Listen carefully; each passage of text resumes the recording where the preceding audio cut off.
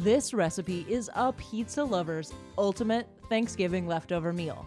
It will clear out your fridge and satisfy your taste buds at the same time.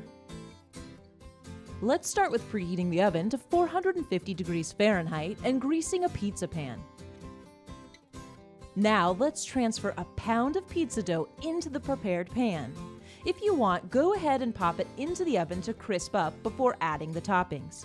Next, heat 1½ tablespoons of olive oil in a skillet over medium-low heat.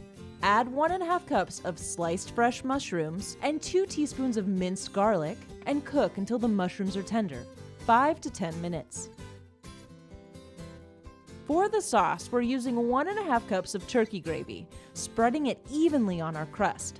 Now add the mushrooms, 2 cups of chopped cooked turkey, and 1½ cups of mashed potatoes by spoonfuls. Ready for cheese? We're using 2 cups of shredded mozzarella cheese. We'll also sprinkle a 1/4 cup of chopped fresh parsley for flavor and color.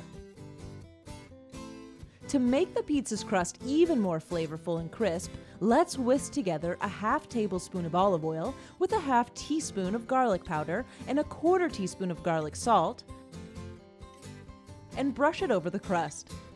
And that's all. Pop the pizza into the oven until the dough is cooked and cheese is melted, 12 to 15 minutes. We've waited for the pizza to cool down for a few minutes and are ready to slice it up and devour.